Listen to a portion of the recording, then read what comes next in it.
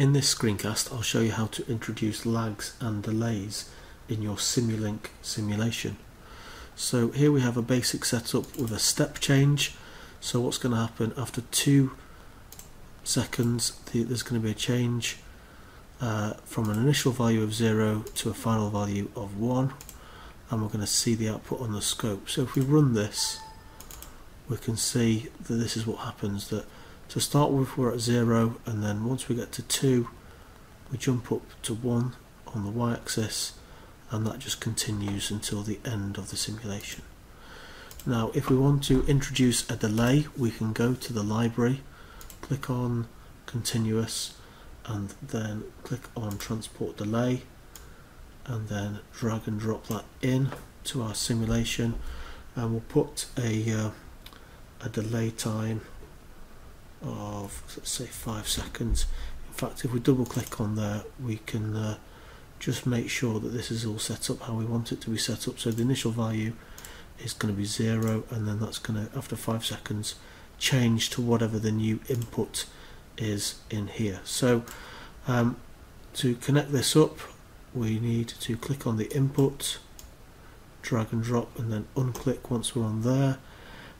The scope, we can right click, change the number of inputs to 2, and we can link this up here, and then we can run the simulation, and it will show us that that it took 2 seconds until the step was triggered from the source, and then this blue line represents what's happening with the delayed signal, and we can see it took an extra 5 seconds for that to change its value.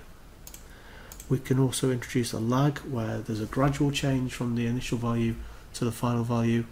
Again, within the library and in the continuous options, we can click on transfer function, drag and drop that into our simulation. We'll link this one up to the step change. We'll change the number of inputs to 3 on the scope, and we'll link that up. Within this, there are options for the numerator and the denominator, and these values can be changed and tweaked to give us different transfer functions, and therefore different performance in and different sort of characteristics of the lag.